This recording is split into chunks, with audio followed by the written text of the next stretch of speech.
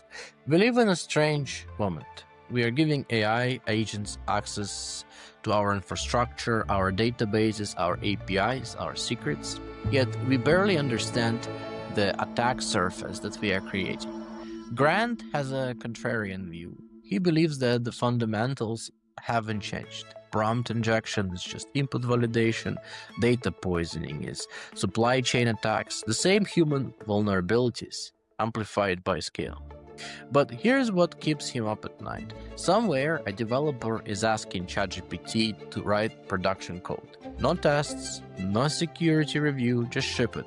These vibe-coded applications are the real vulnerability, not some theoretical uprising, but human carelessness at machine speed.